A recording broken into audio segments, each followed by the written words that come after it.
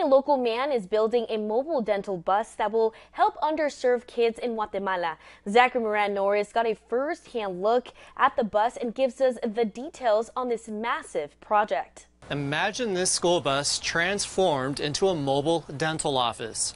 That's the vision for one Foothills resident, but the mission doesn't stop there. For Don Brown, this project is a labor of love, with an emphasis on labor. The plumbing system, removing all the seats, kind of rearranging stuff inside a little bit. It adds up quite a few hours. All of this so this bus can soon brighten the smiles of kids in Guatemala. I'm not quite sure of the route, but it's a significant drive, 2,500 miles to get it down there.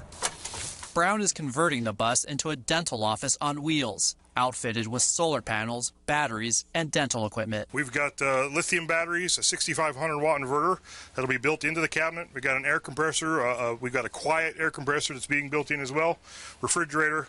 There'll be a sink and various storage on this side. He's partnering with a nonprofit called H2O for Life that will drive the bus to a remote town in Guatemala called Popton, where many kids don't have access to dental care. The dental gets more and more scarce, and the people that they just can't afford it. Most of the average, when you're making $5 a day, and a toothbrush costs $2.50.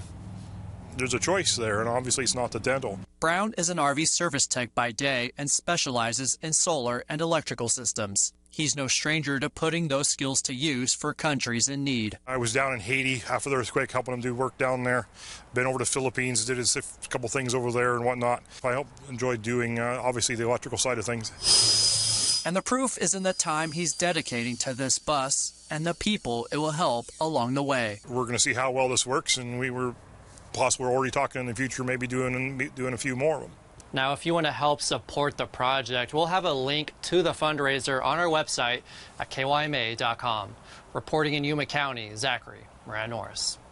Wow, such an amazing story. Thank you, Zachary.